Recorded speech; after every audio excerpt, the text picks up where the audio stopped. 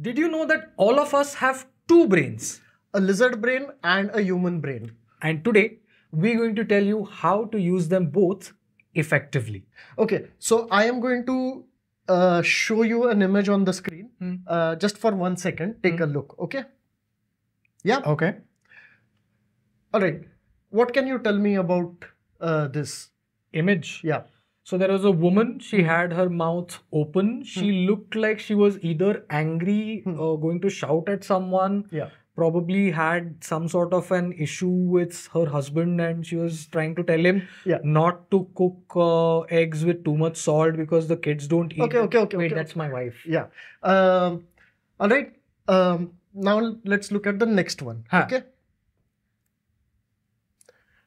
What can you tell me about this? Can you give me some time? Because I'm not really good at speed math and if I were to give you a piece of pen and paper, that was a multiplication, obviously. Yes. If I were to give you a piece of pen and paper, you would be able to do that multiplication. Of course, yeah. It would take you a little, few seconds, a minute maybe, right? Yeah.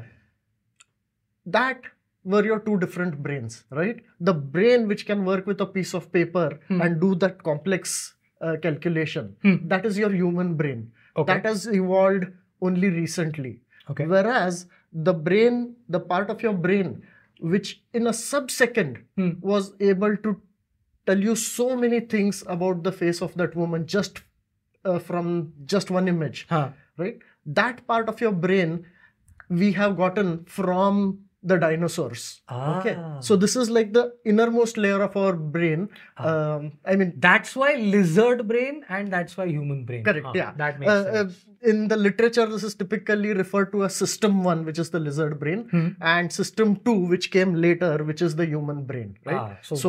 You would have heard terms like prefrontal cortex and so on. So I have heard them, but they don't make any sense to me. The things that make us human, right? Ability to do language, ability to form complex social structures, all of that comes from our human brain, right? Thinking brain.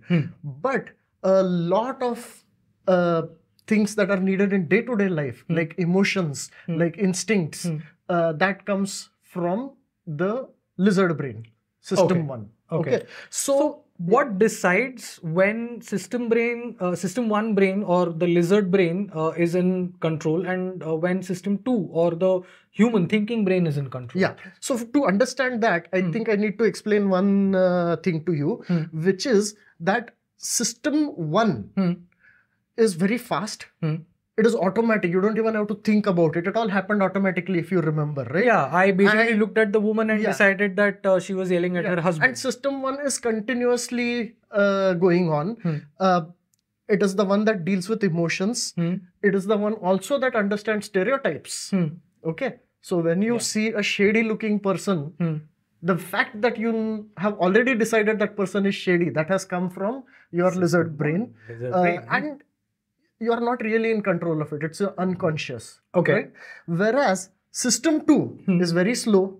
You have to take extra effort to actually start using system 2, right? Multiplication doesn't happen automatically. Especially 17 by 24. I remember the numbers. I don't remember the result. I don't even know the result. Also, most of the time you don't use your system 2. You think you are like a thinking person, but you are not really, right? All the logic, the calculations are from your thinking brain. Okay. And all your conscious thought comes from there. Now, you are under the misconception that most of your brain is this thinking brain. But in reality, most of it is system 1. Okay. The thing is, system 1 takes 0.1 second to respond to anything. If I do this, you reacted. I did. In less than... Very slowly, but that's because I'm not... Okay, I felt that. I had my eyes closed. It was a genuine attempt. If there was a normal person, they would have reacted much faster. Or if they had their eyes open, they would have reacted much faster. So 0.1 seconds, system 1 takes, that's all. Whereas system 2, the thinking brain, does not even get started for 0.7 seconds. Okay. Which means that any situation you are in, immediately system 1 first takes a look at it, right? System 1 decides, then system 1 will usually just react. Okay, in most situations. Once in a while, system one will say, you know what, this is not my thing.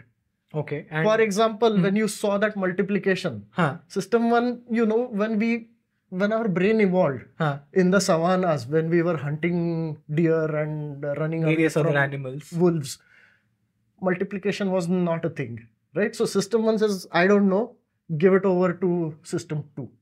Okay. Yeah. So usually that's what is happening. System one comes on first, takes a look, might just handle the situation itself. Okay. Once in a while, it might decide to send it upstairs to system two, and then system two, which 0.7 seconds later is going to wake up, that one decides, okay, fine, let me do something about it. Okay, a couple of things here. This seems like it could run into problems. It seems like you can't always trust system one, or because I'm trying to think, if system one drives most of our day-to-day behavior, when should we trust system one and when should we not? Yeah. So, first of all, I think it is important to note that it is best when they work together. Of course. As a team. So I want to give you an example of that. Okay. Suppose you were, not an example, an analogy. Okay. Suppose you wanted to go across town at a high traffic time. Okay. Okay. And you have two people. One is an experienced old-time driver who can drive very well, who can weave through traffic very well. And there is a non-driver who knows how to use Google Maps well. Right? Okay. The best way to get across town is for the Google Maps person to decide which route is the best, and then the driver to weave through the traffic and drive fast. Right? Yeah.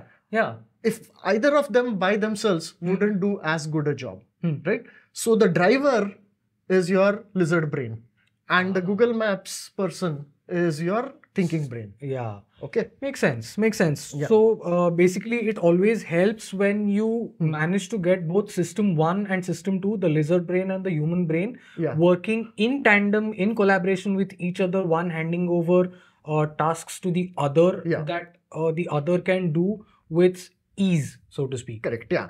Well, it's always system one who takes the first look and hands over the complex tasks to system two. Right? Okay. But that doesn't always work. Acha. So let me give you an example, right?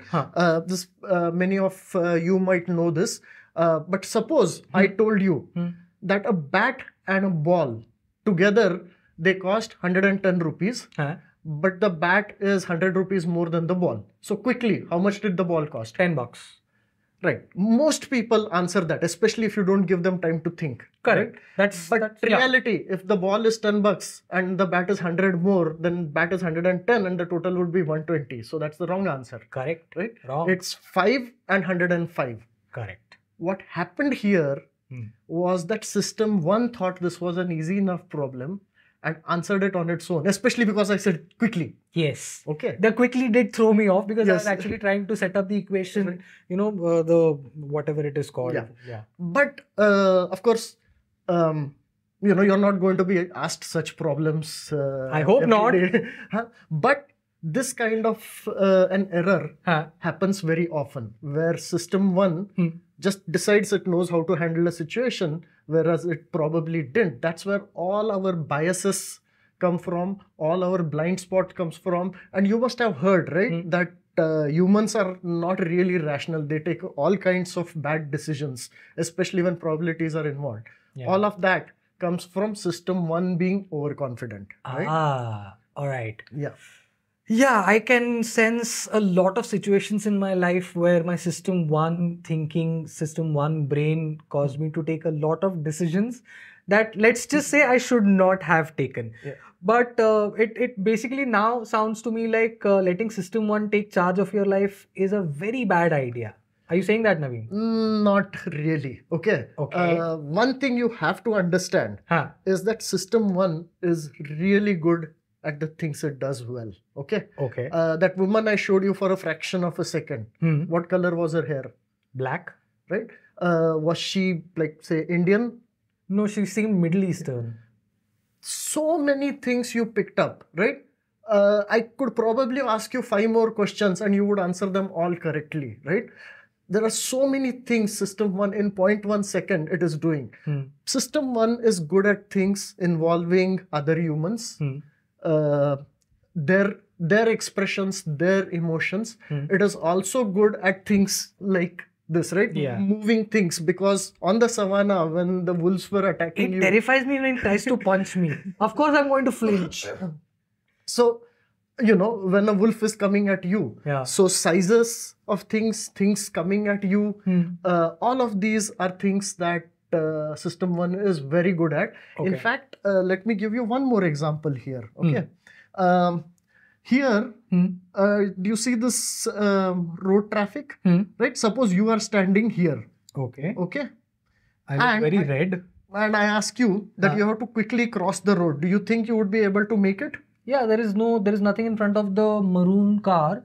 And the bikes are all looking the other way. There is one bike coming this way, but far away I'll be past. What about the white car? Too far away. And on the wrong side, but I will probably be either in the middle or past. You gave me a complex explanation of why you would be able to cross, right? Did you think of all of that before saying yes? No, I thought of that while trying to explain why I said yes. Correct. So the decision that you can cross happened in 0.1 second. Okay. Think of what all system 1 did in that 0.1 second, right? It recognized all these things, the cars, the people, the two-wheelers. It recognized that these two-wheelers are pointing in the wrong direction. It recognized that car. It knew your speed, what speed you can cross at. It knew the speed of the white car. It knew that these two cars were stationary, right? Imagine how many calculations were going on. And now compare that to the 17 into 24 that I asked at the beginning. Yeah, that is actually much less in terms of calculation than all of this that I just did. So yeah, it makes sense. Right. System 1 did take charge immediately and give me a result that was useful. Conversely, if you had to use system 2 to cross the road, you would be dead. Because in 0.7 seconds, you're thinking, okay, what am I going to do? No, I'd be standing right there and not moving at all. If I were using system 2, I'd be like, actually, 17 into 24. Actually, you're right. Very likely, you would just be immobile. You would not be able to do anything in your life because, system 2 is just too slow for day-to-day things. Right? So, basically, you need to know what system 1 and system 2 are good at, right? So let me see if I have some. So is there like a guideline as to when system 1 and when I should use system 1 and when I should use system 2? Because it seems like most of the time my human brain and my lizard brain know exactly when to kick in. But it also seems like there are points where I should force one or the other to kick in. So I will give you 2 examples. In each direction, right? Situations where system 1 kicks in when it shouldn't, and situations where system 2 kicks in where it shouldn't. Not kicks in, but you're using system 2. You're being forced to use system 2 because system 1 threw up its hands. Right? All right, let's go with the first one. Where does system 1 kick in where it shouldn't? No, but before that, let me make sure you understand what is system 1 good at and what is system 2 good at, right? Okay. So system 1 is good at distances, estimating them, and suddenly if a sound comes, where did it come from? Looking at images, right? Anything visual, and muscle memory, something we call muscle memory. Basics of driving is all system 1. You don't need to think while you're driving, right? You're talking to somebody there and you're listening to a podcast and so on, right? I wish more people did think while driving though. Here is an interesting one. 2 plus 2. 4. That was system 1 and it did a calculation. Yes. So we have to think of how that happened, right? And even simple answer, bread and butter. Right? So again, that happened automatically. Again, system 1. Yes. Earlier, I lied. I said calculations and language is system 2. But 2 plus 2 I've done so many times that it is infinitely 4. As in, I don't have to calculate 2 plus 2. It's just, I know it. Absolutely. Absolutely. That is important. We will come back to that later. Okay. In fact, that is one of the important takeaways of this episode. Okay. What system 2 is good at? Most important is paying attention. Where to pay attention. System 2 decides that. Okay. So, in a crowd, if you have to pick out your friend, that's system 2. Or if I tell you while watching the basketball game, count the number of passes. Okay. So that counting, you are going to use system 2, attention there. So wherever deliberate measurement or attention or focus is required, system 2 kicks in. Especially if it is a kind of activity that wouldn't happen in the African savannah 100,000 years ago. Going back to the African savannah, I've never been there. Everything in our life goes back to the African savannah. Yes. Our hardware was created in the African savannah. We are like making minor updates to the software for the last 100,000 years. Okay. So, all right. But just let's go through a few more examples, right? When you hear a sound, what was that sound of? Right? That takes system 2. If you're walking faster than normal and you want to sustain that pace, that takes system 2 thinking. So regular walking, you can have conversations without thinking about it. But fast walking, you have to focus on your walking and your conversation slows down, right?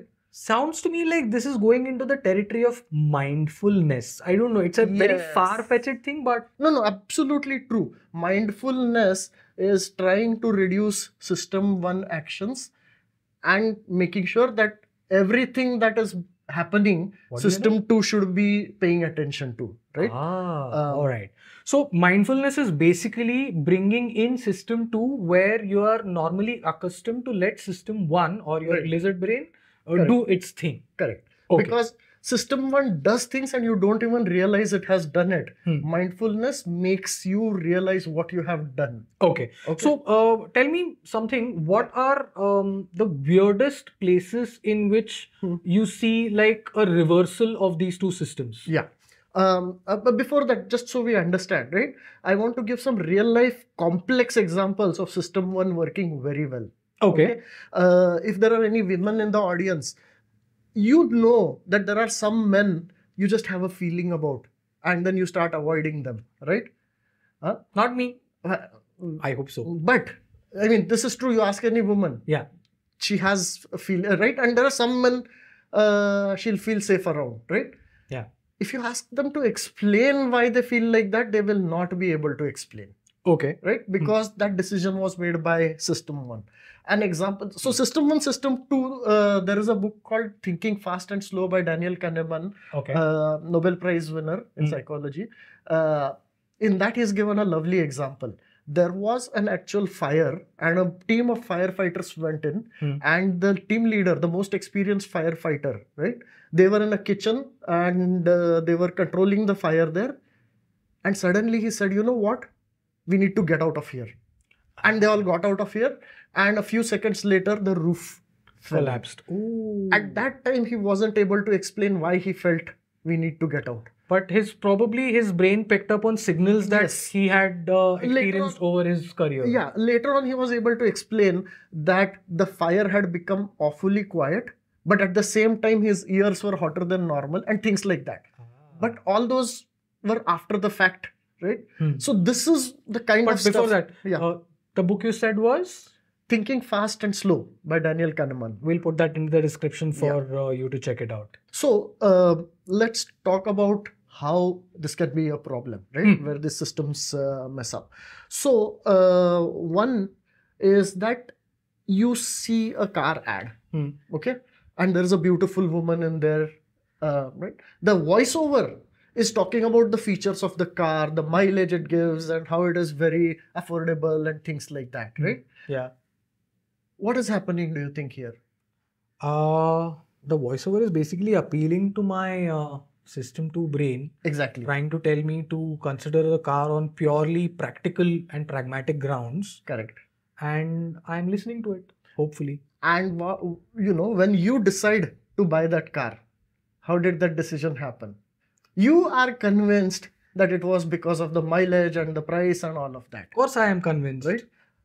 But not necessarily in the example of a car because you spend way too much time thinking about it, but in a lot of advertising works by appealing to your system 1, right? The visual things which go directly into system 1 without going to your system 2, right? Yeah. They help your system one make the decision. All right, fine. I like the woman in the car. Yes. I agree. No, you think she's right next to the car.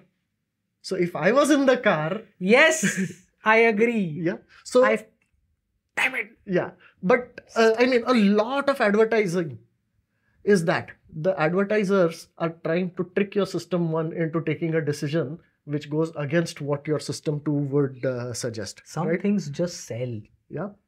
Anybody in the advertising industry would tell you that. Yeah. It just sells. So I do want to talk about, how does this help you? Yes, please. Yeah. So I think first you should know when to trust system one. Okay. Yes. Like the firefighters, right? Second, you should know that there are people out there trying to trick your system one.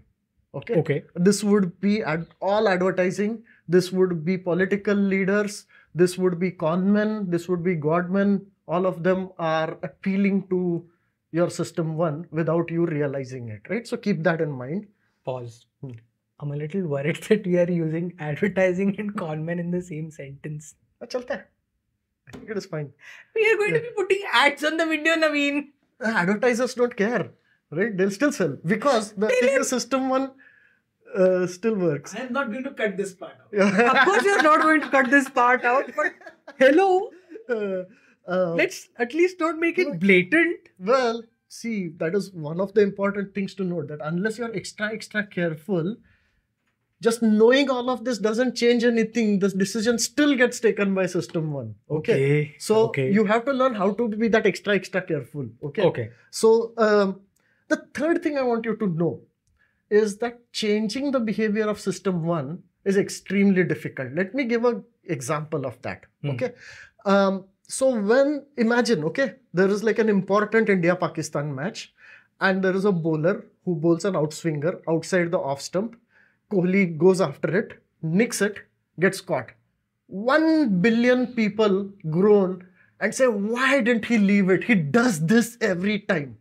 Right? Yes. By now, I'm sure Kohli has also heard of this problem that he has of fishing outside the off stump. Yes. Right? Why doesn't he do anything about it? Because fishing outside the off stump is handled by system one. Why? When a fast bowler bowls a ball, right? From the time he releases it to the time it reaches the batter, half a second. Yeah. And system 2 takes how long? 0.7 seconds. Did you just reduce cricket to a system 1 versus system 2 problem? I am going to reduce it further and I will bring God into the picture. Okay. So the thing is that Kohli does not have time to think. Kohli knows that he's not supposed to fish outside the off stump. Which Kohli? Human Kohli. Acha, Yeah. Lizard brain, remember. Lizard Kohli sees some object moving fast towards system. We are going to get a lot of Virat fans in the comments. How dare you call him lizard? But what he's trying to say is lizard brain versus thinking human brain.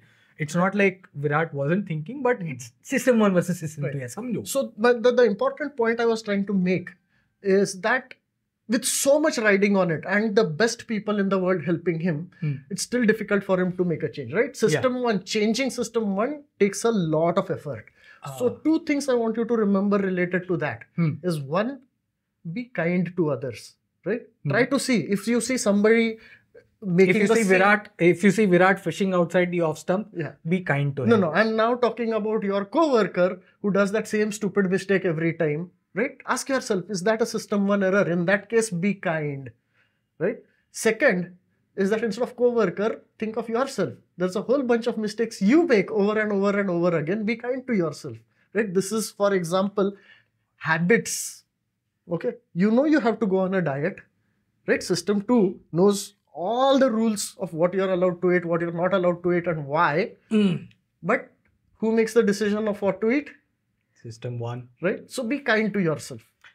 Yes. Right? So basically I can now blame all of my diet mistakes on system 1. I will do that. No. So where I am coming from is that there are ways to teach system 1 and you need to learn those, right? And where can I learn those? So, for example, Atomic Habits by James Clear is a book all about how to kill bad habits and start good habits. Okay. And so a lot of basically it- how to overcome your deep-rooted system 1 and replace it with conscious system 2 behavior and No. then make that system No, 2 no, into... no. You can't have system 2 doing anything like this, right? System 2 is too slow. Okay. What you have to do is you have to replace one system 1 behavior with a different system 1 Achha. behavior. Okay. So all of this is explained in that book. Techniques are there. So Atomic Habits by James Clear. Look I in the think, but description. you hit upon just one of the examples there, which is you can't just get rid of a habit. You have to replace a habit with a different habit. Okay. So that's an example. And I think we have talked about Atomic Habits in another episode. So go check that one out. We'll put it somewhere here. Yeah. So the fourth most important thing I want to get at, right, is forget habits, right? In general, think about expertise. Okay. So Kohli, we said the bad thing about Kohli is fishing outside the off stump. But all the good things also, all the amazing shots, all of those are because of system 1. Do you think he was born with that because in the savannah somehow using a bat was useful? No. Again with the savannah.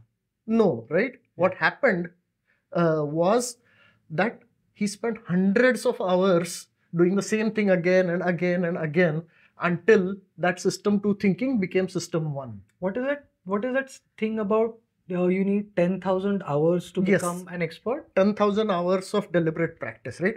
Any expertise requires system 1 thinking. Okay. Let me take a simple example. Okay.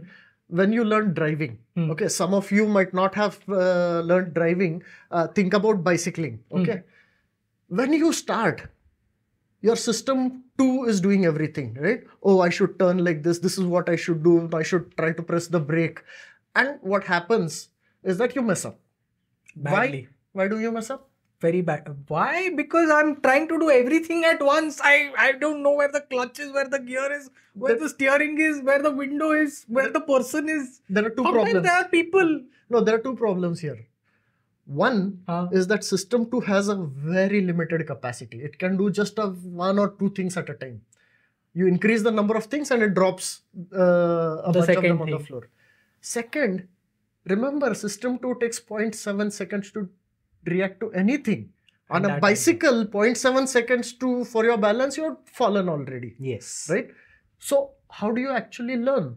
What you do is you repeatedly do the same thing over and over again until it becomes system 1, right? Today, if you are on a bicycle or in a car, you don't even realize what is happening, right? You're driving without thinking about it. You're talking to people. You don't even know when you weaved through traffic, right? Yeah. The talking to people part, I don't like. And I hate people who do that. So, So like this, all expertise, I mean, basic expertise in say, 10th standard maths, to godlike expertise, Sachin Tendulkar's batting, comes from pushing system 2 patterns down to system 1. If you ask Sachin Tendulkar's coach points out, one of the reasons he is God is because he used to spend an insane amount of time in the nets. That's true. Same thing, but no, you are not Sachin Tendulkar. How is this info useful to you? Everything you do, right? The reason why you have multiplication tables in school is because higher level maths, which require system 2, cannot be done unless multiplication is in system 1. The reason why you have rote learning in school is because until the basics are stuffed in system 1, you can't do more complex thinking. Okay. Wait a second.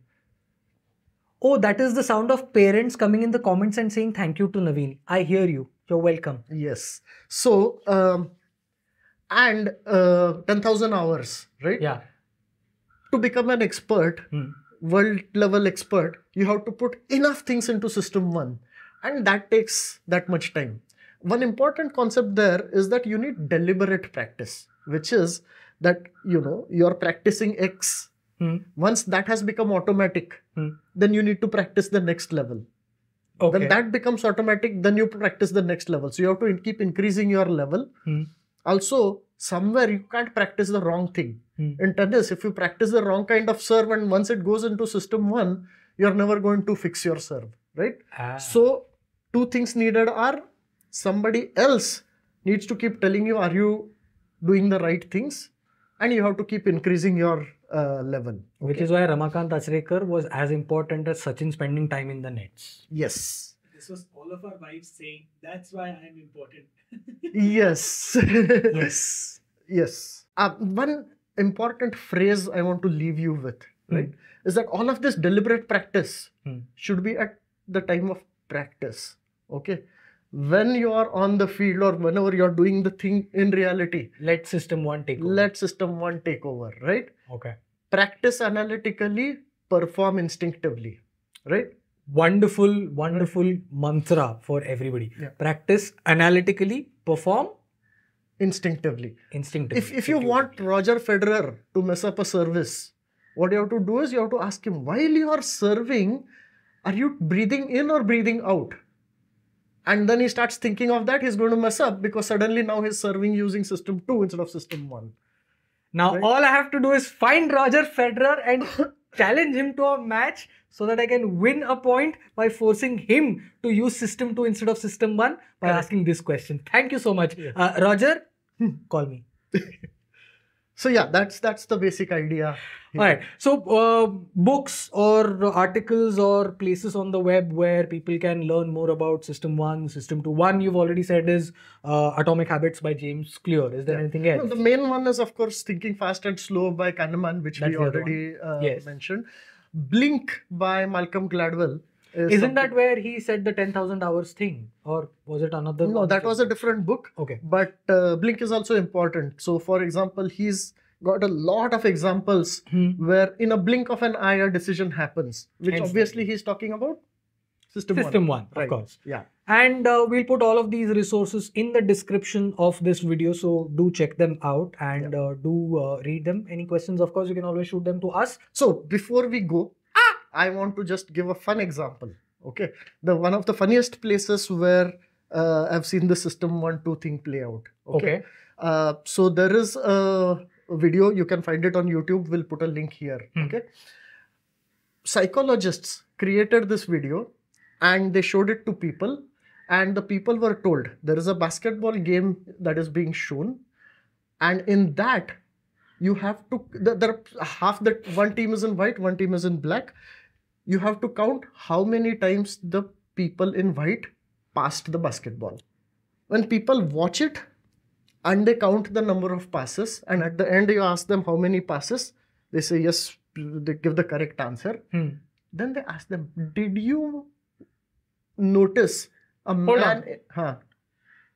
If you're actually going to be a part of this experiment, then I would recommend that you pause the video here, go check that video out, follow the number of passes between the people, count them. The video has instructions, so just follow the instructions. Just follow the instructions. And then come back after you're done the whole thing. We'll put the link in the description again. Go follow the video, and when you're done with that video, come back.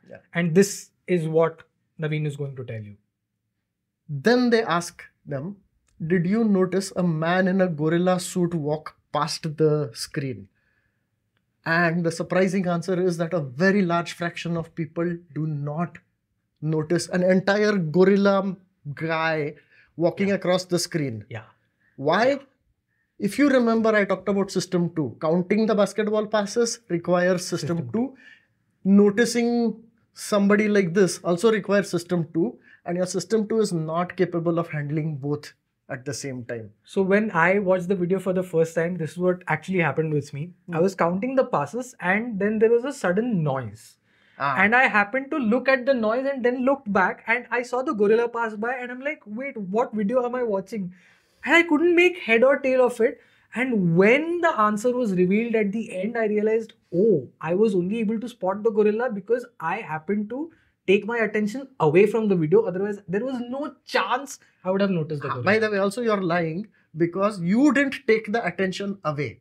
There was a noise and your system 1 took over. I said noises is system 1. Yes. So fine. When a noise comes, system 1 takes over, your system 2 got paused. So when you came back, your system 2 was not engaged, and then it again engaged. So that's what happened. So the overall thing that I'm getting from this is that system 1 is uber powerful, ultra powerful, and it is in our advantage, it's in our best interests to use that power, to channel that power to in things that we do on a daily basis, right? So by the way, it is possible that we spoiled the gorilla example for you. So sorry about that. But to make up for it, we will also give you a link for the color changing card trick example. Okay? Do check it out. Try that. Also in the description, and it's a very fun video. So you'll enjoy it, trust me. I am Srikanth, this is Naveen, and this was Future IQ.